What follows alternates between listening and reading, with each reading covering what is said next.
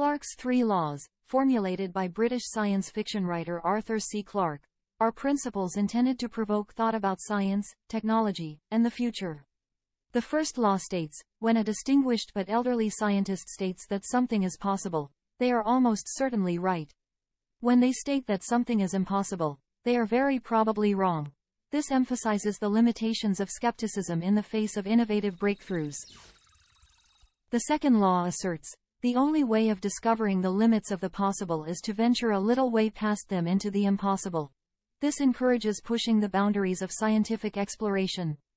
The third law, the most famous, declares, any sufficiently advanced technology is indistinguishable from magic. This highlights how advanced technologies can seem miraculous to those not familiar with them, blurring the lines between science and magic in the eyes of the uninitiated.